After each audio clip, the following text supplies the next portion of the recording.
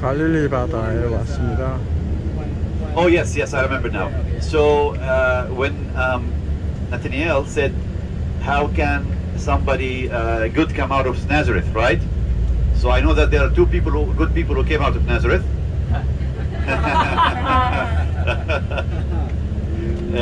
So Nazareth back then, today it's around 90,000 people living in Nazareth. This is the River Jordan you see coming out of the Sea of Galilee towards the west. And we will cross over the dam in just a minute. We'll turn right, and on the left side, when we cross the river, this is a site that Israel opened in the 80s as a replacement alternative site for baptism. The traditional site of where Jesus was baptized is next to Jericho, where the Israelites crossed. That's another traditional site. That's a traditional site. Here, this is where the River Jordan leaves. And to the left, you can see this is a Yardenit, the small Jordan, and people get baptized here. It's, okay, so back then, Nazareth was almost only 250 people, only 10, 11 households. It was nobody knew about Nazareth. Was nothing. I mean, it's just a small village. Nobody about even heard of it. And then the surprise of Nathaniel, I never heard of Nazareth. Anything good comes out of this village, nobody knows of.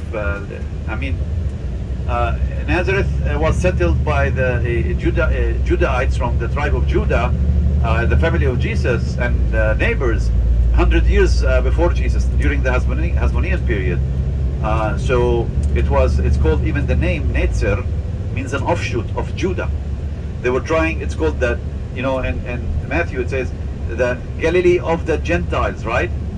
So we're in the Galilee, Nazareth in the Galilee, so it was the Galilee of the Gentiles.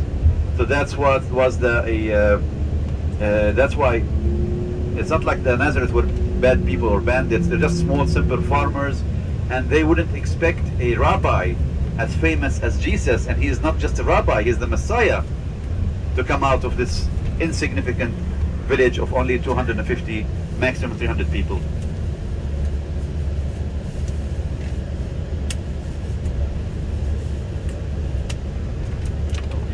Oh, I forgot. Michael bought everyone I think it's a keychain from Beth Sheehan.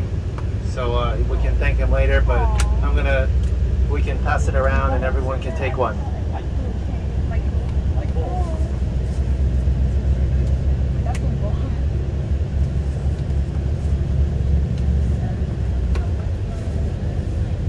Okay, the Sea of Galilee, the locals here in Hebrew they call it Kinneret, which means a harp. If you look at the map, the shape of it looks like an old harp.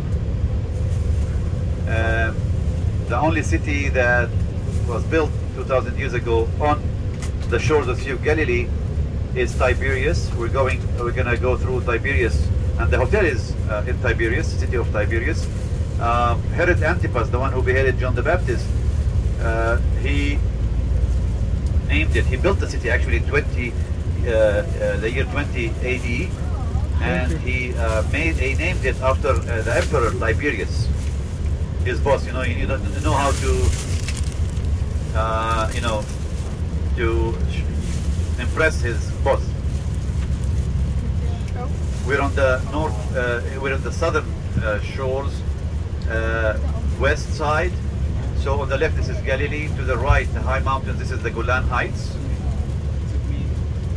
In the time of Jesus, all the Jewish settlements were on the northern shore of the Sea of Galilee, including Magdala and Bethsaida and Magdala, the hometown of Mary Magdalene, Capernaum, Genosar. Even the name the lake has different names. In Arabic we call it Tiberias, and it also was mentioned also in the good book as Tiberias, Lake of Tiberias, after the name of the city, Tiberias, which was also built as a Roman city, not a Jewish city. The main road we're driving at, when we reach, you will see a lot of ruins, even pieces of columns. This will be the Cardo. Remember, the Cardo cuts the heart of the city from south to north. On the other side, this is the Gentiles. There is one of the Decapolis, the 10 cities. It's up on that high hill. It's called Hippos, or in Hebrew, Sosita. Most probably Jesus, when he was on the Sermon of the Mount, he pointed at this city on the hill. It's just to our right, on top of that hill, Hippos. So these are the only 2 cities of the Decapolis. The rest of the 8 are in Jordan.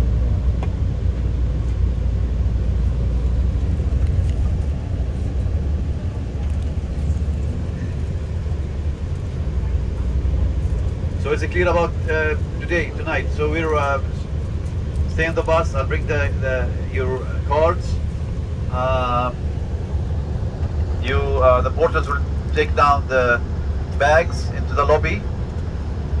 You will put, after you get the card, you will get stickers. Usually they put 2 stickers. If you need more, you can ask for more from the reception. We'll get it for you. Don't worry about it. And you can write the number of the room, and they will take the bags to your room. If you need your bags yourself, after you get the key, you can just take the bags yourself. If you don't want to wait for the bags to your room, it's not a must that they will to leave the bag in the lobby. You can take it yourself. So remember, we're staying till Wednesday here. We're staying 3 nights, so we're leaving on Wednesday. So we don't check out only till Wednesday. Of course, we'll give you more instructions. So just as so the good news is that we're staying here for 3 nights. That's wonderful. You can wash your clothes.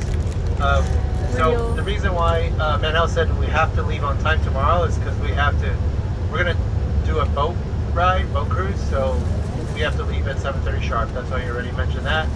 We're also going to go to Horns of Hattin, which is the possible site for the Beatitudes, and also the Valley of Doves, which is a hike, nowhere near as difficult as Sinai, but it's probably not as well paved because it's very natural, and so that's likely almost certain path that the Lord took when he went from Nazareth to Galilee. So if you look at your map where Nazareth is, it's up, and then they have to go all the way down to Galilee. So we're going to take that route.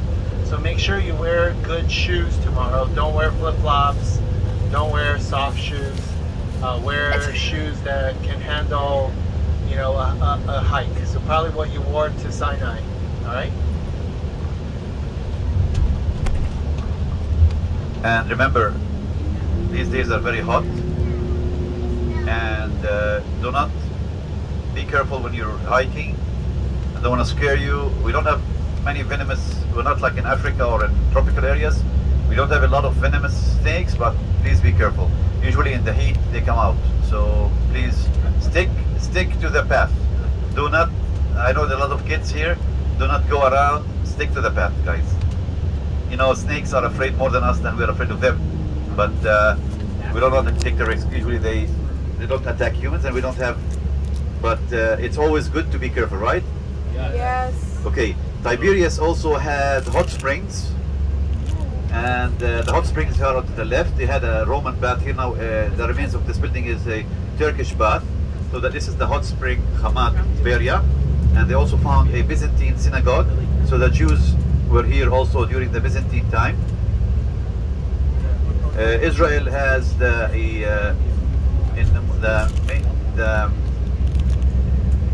export. The major exports are cutting diamonds. They import raw diamonds and they cut them here. And this is one of the National Diamond Jewelry Center. I mean, it's just pass by it. I just wanted to mention it. The men are gonna kill me now, right?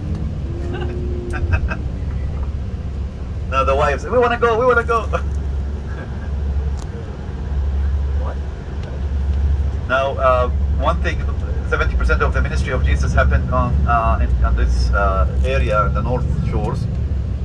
On the right side, do you see this? Like there's a two mountains meet, like a valley in the middle. To the right side, this is one of the sites identified as the place of Jesus when he went and the legion or casted out the demons. It's called Kursi, or so that's the area over there. Anyway, tomorrow we're gonna sail along and point out these sites. So don't worry, we're getting closer tomorrow on the boat. So tomorrow it's gonna be like 3 hours on the boat. So there's no bad news. There's no restrooms on the boat. The ocean. So don't drink a lot of water or carry stuff, and use the restroom before we leave the hotel. Okay? So the Herodian Tiberius is to our left, and they have also a theater. You see that cliff next to us? He had a small theater there, but the difference wasn't totally built. It's cut in the cliff, so the seats are carved in the cliff. It's very not taken care of. There's not much budget. Nobody. You will see on the left side. This is like the Cardo, and you will see, if you look, you might see some columns just laying there on the side of the road.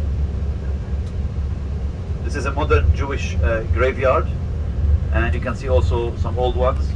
When the city of Tiberias was built, the Jews said it's not a holy city, it's a pagan city. It was built also on a holy grounds of a graveyard. So, but sometimes, things changes. Tiberias is one of the 4 cities holy for the Judaism. Of course, Jerusalem is the number 1.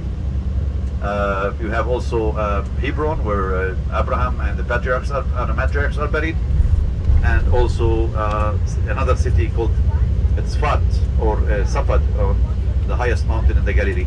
Okay, we're 2 minutes away from the hotel.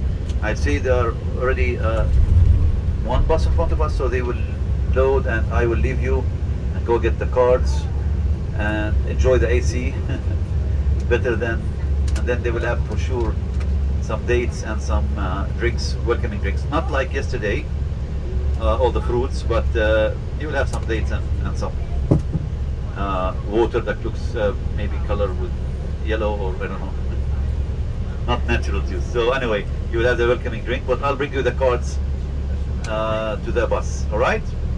Yes. Thank you. Yeah. Question.